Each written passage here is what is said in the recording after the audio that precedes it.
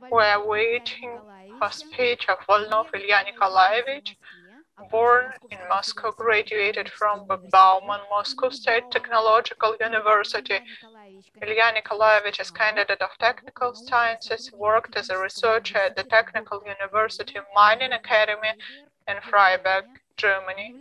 Deputy Director of Science in Moscow State Industrial University, currently Director of the Center of Technological Support of Education at Moscow Polytechnic University, author of more than 65 scientific publications and 4 monographs, Curator of Science-Art exhibition project, media artist, developer of the authored science art as technology of thinking. Volnov Ilya Nikolaevich, candidate of technical sciences, associate professor, director of the Center for Technological Support of Education of Moscow Polytechnic University, Moscow, Russia, with his report, The Synthesis of Science and Art as an Alternative to Digital Transformation. Dear friends, thank you so much for this opportunity to take part in this conference. I am feeling very good. It's like feeling of completeness. Sometimes they say I'm embracing you with music. Musicians say that. And I would like to embrace our world. And we are doing that because we are broadcasting to all the continents. We are embracing the whole world. And by doing that, I would like to say that this world is seeing actually very scary things. Sometimes you can be scared by that, but Mrs. Blavatsky had so many times an opportunity to be scared, but she wasn't scared, and we should not be scared. Let's have a look what we can oppose to this so-called digital transformation. I will say a couple of words by estimation of this idea, but let me start from a word from ISIS Unveiled. Human structure, just like the universe, it's formed from triangles. Very interesting phrase. We'll see why it is formed from triangles. Let's move on to the next slide.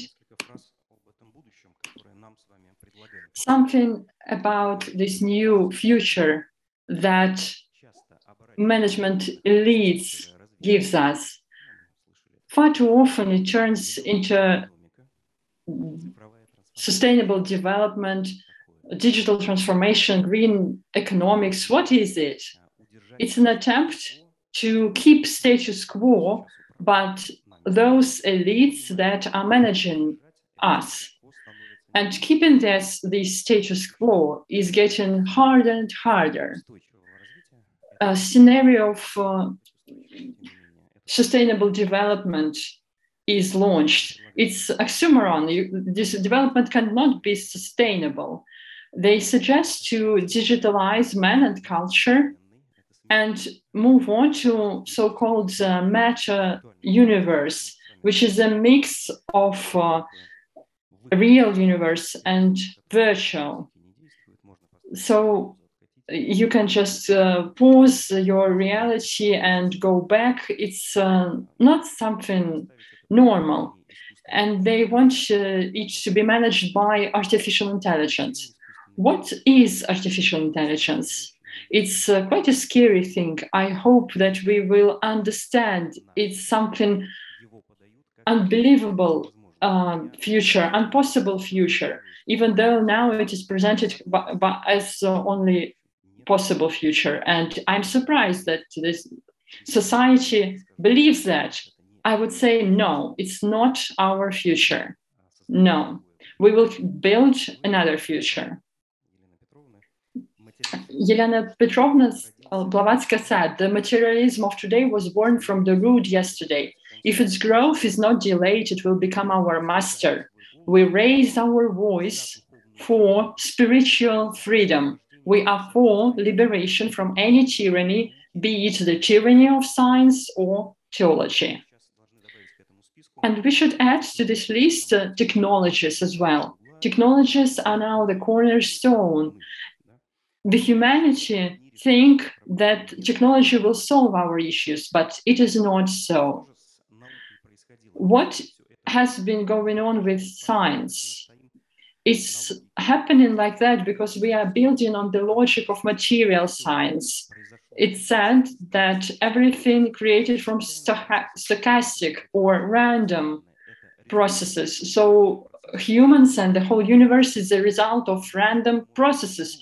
That's why we are not perfect and we can improve ourselves according to technology and science. We are moving along this scenery of transhumanism. We are trying to create hybrid systems mixed with our structures.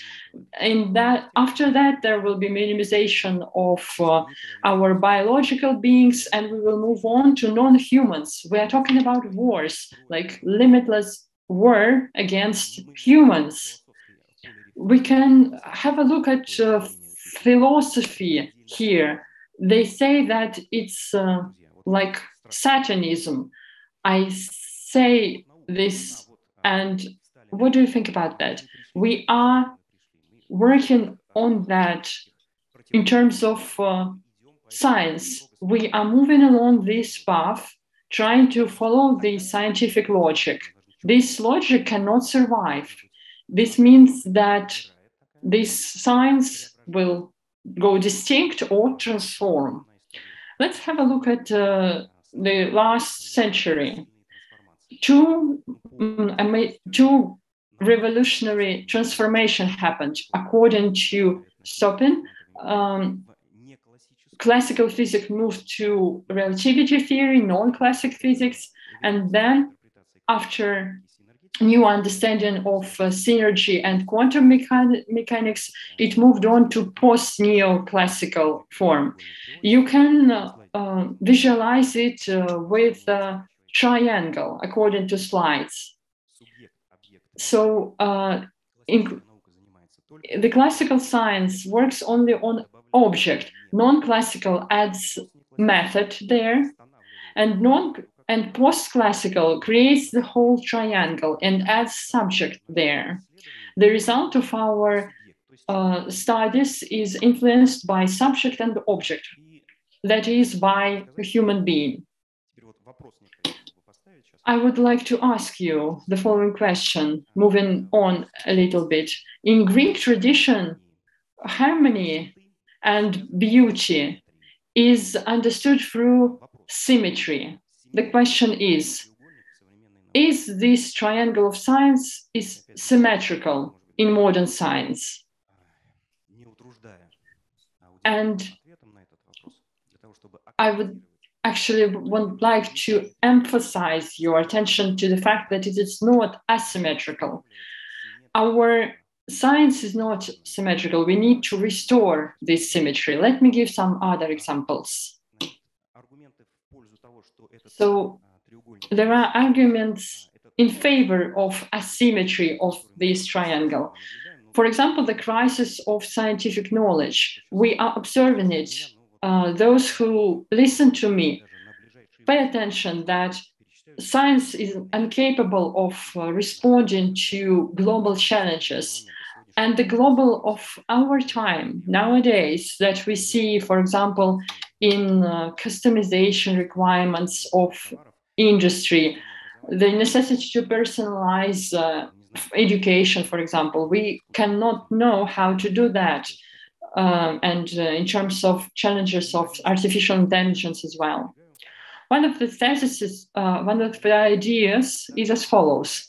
Science, even after this two transformation, still wants to be separate from other forms of knowledge, like art, philosophy, and religion.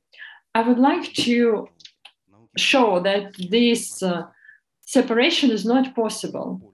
Science will have to extend its field and start be linked with reality. Without communication with other areas of knowledge, science will not be able to overcome its crisis that is linked with the crisis of human existence. I will talk about art, but other fields are important as well. Let's pay more attention to science, how it works, how it functions, how it lives. First of all, methodological principle of science, its repeatability of results. Science says that only repeatable results can be scientific. If you find a unique result that you cannot recreate or repeat, this unique result automatically is excluded from a science and from scientific field. Science pay no attention, is blind to unique results. How can we consider creating personalized educational projects for individuals, for unique personalities, if science is blind to uniqueness? Now, art, it works with uniqueness as well. If a piece of art is not unique, it fails to be a piece of art. It becomes a piece of craft and work. Now, how science thinks? It considers method of optimal thinking as obsolete, or rather universal. They consider the Akama razor as something optimal, well-known principle. The principle of thinking effective process that helped us to go to space, to understand the nuclear power. But this principle will not allow us to overcome the crisis that is caused by acceleration of scientific development. Any accelerated development causes the crisis of such a system. And by saving methods, you cannot overcome this principle. You have to go to the opposite, to excessiveness, which is absent in science. But art is based on the excessiveness of thinking. For example, a poet who wakes up at night and starts writing their poems on the wallpapers. This is not an optimal thinking. Of course, you can write by sitting at the desk, but if you are inspired, you would do that on the wallpapers. Another example, how does science build logic? Science excludes any contradictions. If you face a contradiction, they say, your logic is wrong. Go think again. But we like contradictions. Scientific thinking would be called monolithic by philosophers, but our world is built out of contradictions. Art is built on contradictions. The power of manifested contradiction is explained, or rather shown, through the magic of art. Look at Mona Lisa. She's smiling with one part of her mouth and she's sad with the other. It's a contradiction. And we can talk about more profound forms of such manifestations. I named just some examples, but today I would like to talk about time. We see that, as well as we see the restrictions of scientific knowledge here. I would like to say some examples. For example, time is very interesting substance. And I hope that after this report, you would say that we understand time in a different way. Science, we as Western civilization are building on Greek tradition. But in Greece, we see two types of time, chronos, for example, and the other one. Let's have a look at the definition of chronos. Chronos is the god of unlimitless time and cycles. But this is according to Greek tradition, Kronos actually is different. After the moment, or certain moments, we see that the second aspect is expressed when Kronos is depicted crippling Uranus, his father. And after that, absolute time becomes finite and conditional. A part is taken from the whole, thus showing that Saturn, the father of the gods, was transformed from eternal duration into a limited period. Another aspect of time is as follows. Time is integrated into our material reality and it becomes limited time. What does science do? It uses previous linear and cyclic aspects, and science rejects cyclical time or cyclic time, and it gets only linear form of time while discarding the cyclic form. And it works only with linear time. And then it is understood mechanically. And it is understood as space. So the time, the linear time, is understood as space. Two moments of time, like 2 points of space, cannot be superposed on each other. And this time and space are rejected and removed of everything that is not describable in mechanical movements. So time and space is desacralized and become empty, mechanical, and dead. And so we see that they are desacralized. We're talking about classical and non-classical science, and they are formulated for dead time. Hence, it's getting comprehensible that when modern science trying to describe a living system, it fails. There are so many wrong examples of building models because living systems live through time that can live, but the science is created for dead time. In order to create living systems, we need to go out of dead time. We mentioned Kronos, and the cyclic form of Kronos is, let's call it Cyclus. And another important part is Kairos. Kairos is, you have to have art to work with Kairos. And this art is called spontaneity. We are talking about art. There are no such forms of time in science, but they are the basis of art. The art of working with Kairos waits for inspiration, and it uses cyclic forms of time while building upon each other. So art becomes non-linear, discrete, and discontinuous, immeasurable. So we get back to three forms of time: linear, cyclic, and spontaneity, which are called Kronos, Cyclus, and Kairos. Two triangles: triangle of knowledge, method, object, and subject, and triangle of time, Kronos, Cyclus, Kairos, and triangle science, art, and technology that I worked on.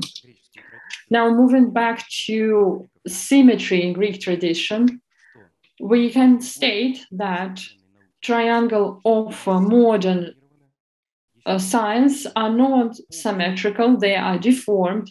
Classical science is a triangle that are denigrated to one vertex of linear time. In non-classical science, The situation is better, but it's also denigrated.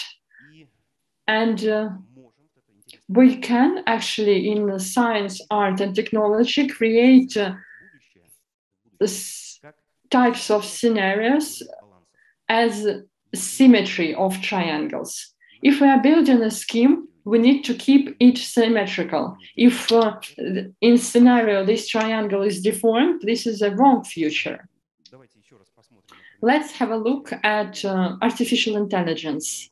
It is in linear chronics, which means that it is not our future. Digital transformation is not our future. It's just Satanism, as I said. Art can be understood as a way to restore symmetry of these triangle balances. It's a carrier of kairos and cyclus, and by carrying its ways of understanding of time, it harmonizes and brings beauty in the different forms of human activities. In those forms that are provoking crisis, synthesis of art and science will give a new way of science that will be based on the principle of beauty. We don't have it now, but it should be based on the binary relations within this trial. For example, in technology and art, we will have a new form of relation technical science. And on another line between art and science, we will get scientific art. Art is now one of the best methods. So thank you for this exhibition and amazing works that are exhibited here. It's what we need in order to harmonize everything, the whole cosmos. And through this network that embrace our planet, I hope that we will bring beauty. Dear friends, thank you so much for your attention.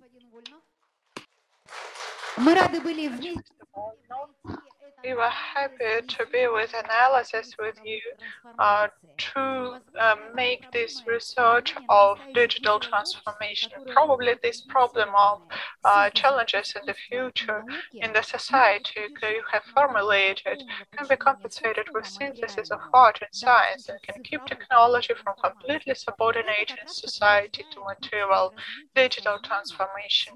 This confirms the ways of consciousness development in the light of the study of the secret doctrine as the synthesis of science, religion, and philosophy. Thank you so much for science art as for a way of thinking. I have a commentary of Mr. Oshupkin. You are welcome. It was a great report, Mr. Volnov, and I almost agree, but from one remark, digitalization that it is in place that you've mentioned and that you presented in such a great character, it's absolutization of applied sciences and lack of fundamental breakthroughs in science. All technology that is established is based on all the discoveries of the 20th century. There are no discoveries, but these new discoveries are made by artists. In science, it is a breakthrough. Fundamental science is actually this creativity. But now these discoveries are meant to happen. The science is close to it, and I think it will happen. Synthesis of science, theosophy, and religion will happen, mentioned by HPB. Thank you. Thank you so much. I cannot avoid saying that if you imagine, Mr. Volnov, that space is human mind, if Chronos is thought, then we will not in the deadlock of limits that you've mentioned, even if it's digital technology and the digit can become number because there is the eternal movement of thought. But my project in Russia in August was called Number as Image, and the exhibition is built on the idea that now the situation contradicts figure to number. We have only figure, we don't have any number, but we should come back to this number. This is chimeric unity of this digit or figure and number. Let this figure remain in Zuckerberg's universe, but we are for number and we are going for the number. It was already done by HPP, so we should study it.